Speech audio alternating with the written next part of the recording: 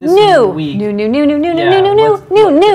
Let's start with this. Okay, first up, this is a Pana hand. So this is kind of interesting. This is by, I think, Hobby.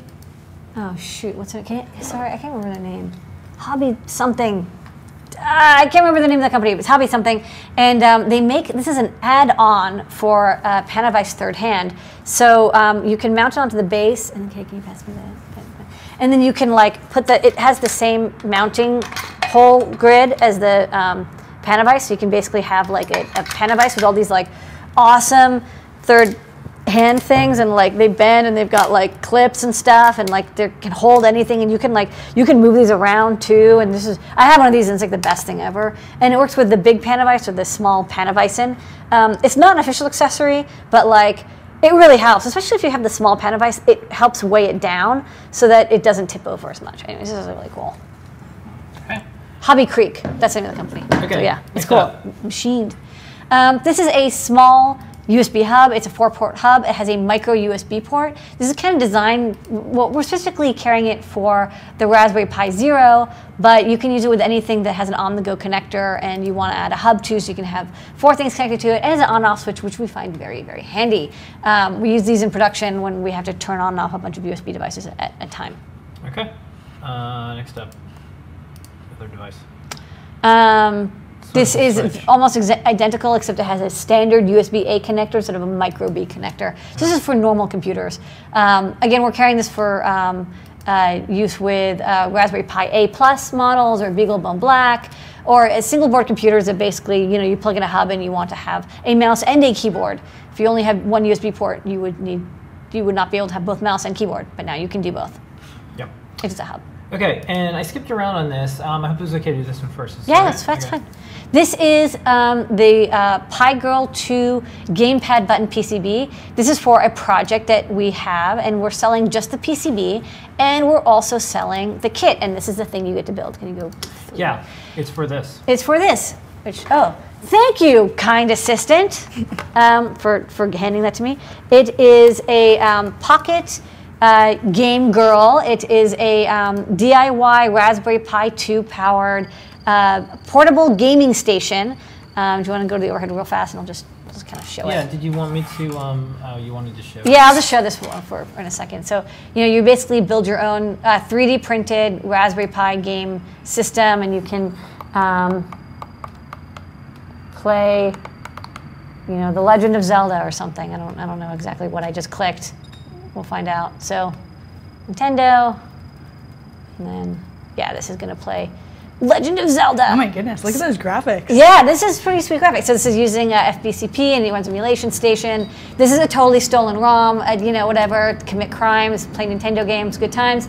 Can emulate all kind of like, Genesis, Nintendo, SNES, Atari, Amiga, Commodore 64, all that good stuff. You want to build one? Of course you do. Why don't you want to build one? Everybody wants to have their own handheld Pocket PiGRRL. To make it easy for you, we have a pack with all of the parts except for the 3D printed case and buttons. So you do need to 3D print some stuff. But it's pretty easy to solder. This custom PCB makes it a lot easier. Connect a battery powered and charge, connect the Pi TFT to this thing, plug it into the Raspberry Pi Model B Pi 2, and you have a high-speed emulation station. So you can get the PCB. So if you want to like DIY, you have all this stuff already, you can get just the PCB, or you can get the kit, and it has everything except for the hand tools, wire, solder. Yeah. Now, here's an interesting kind of question. I've seen lots of like phone cases and all sorts of accessories where everyone's kind of made the Game Boy silhouette and everything. We don't want to test Nintendo to find out if they'd care, so we just put up the files. You print your own case. Right.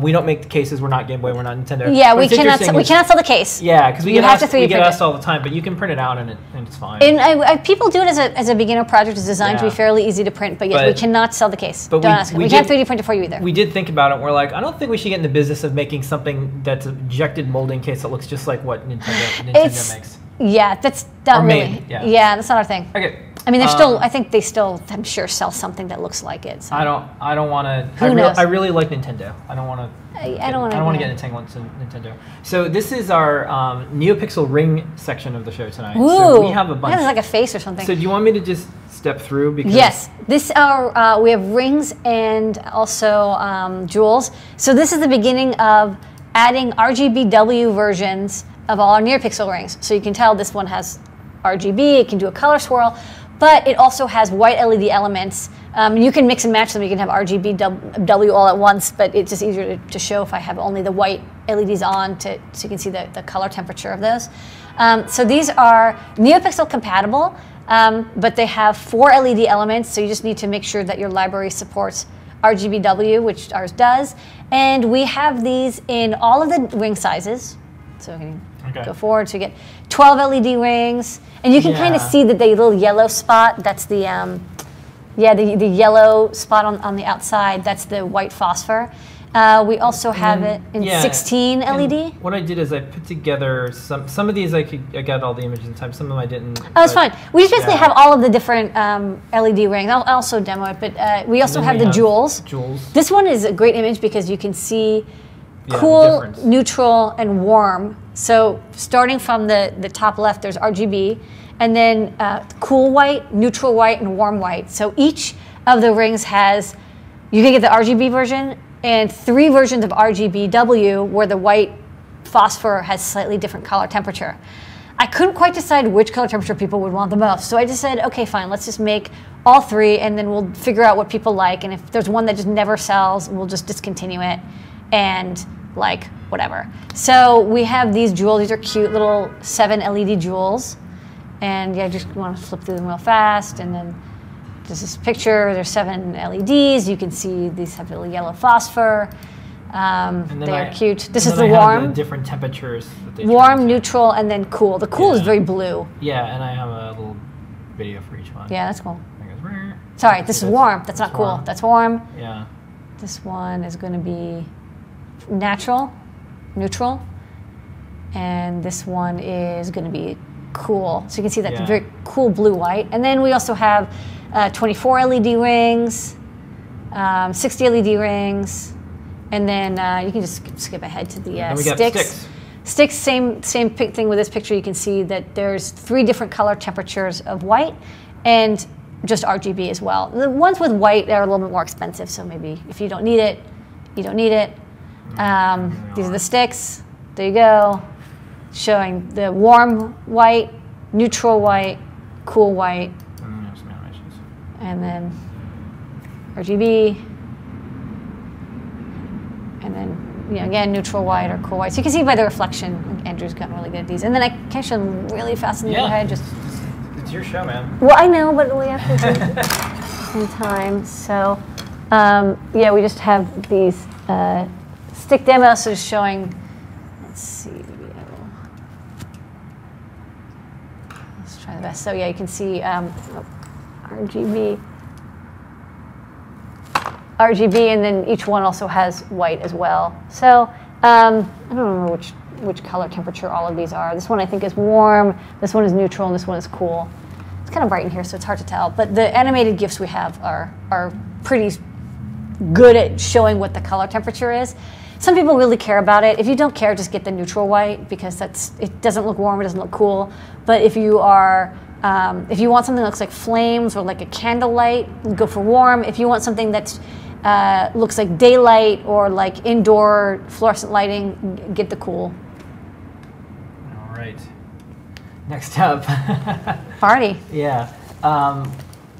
Thank you, kind assistant. Star, you're so good at this. I get to say the stars of the show tonight because we have 3 stars. Yeah, are these products? So what is this idea? Okay, so we have 2 FeatherWings, and I wanted to get these out at the same time because they're kind of similar to each other. So this is the Adalogger FeatherWing, and this one adds a real-time clock and a micro SD card, so you can do data logging with timestamps. You can put a battery in there, and then now you have a battery-backed real-time clock. And it uses SPI at I2C. It works with all of the FeatherWings. We have a photo here showing what it looks like with an SD card inside and also a coin cell. can store tons of data. This is a good thing if you like, for example, you have a Feather phone, so you have a Feather board with cellular built in, and you want to data log something and maybe upload a file only once in a while to GPRS.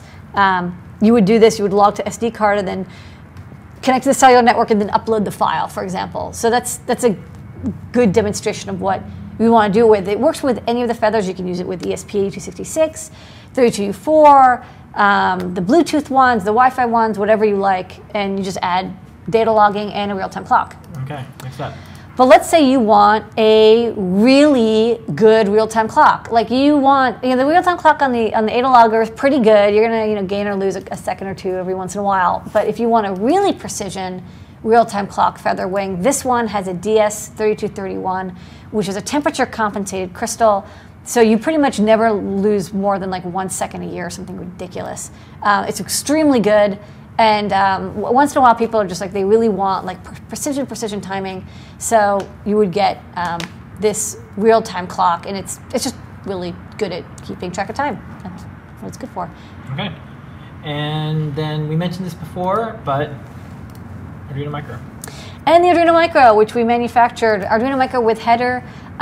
We will not be making the Arduino Micro without header, as far as I can tell. That was not requested. So we will be making the one with header. But we have a bunch of other 32U4 based boards you can check out, like the Teen C2, similar chipset, same chipset, similar IDE. You can use that if you need something smaller and thinner. So I'm excited. We're going to be doing the Arduino starter kits next, and that's pretty. And then we'll take it from there. Okay, and with that, those are new products. New.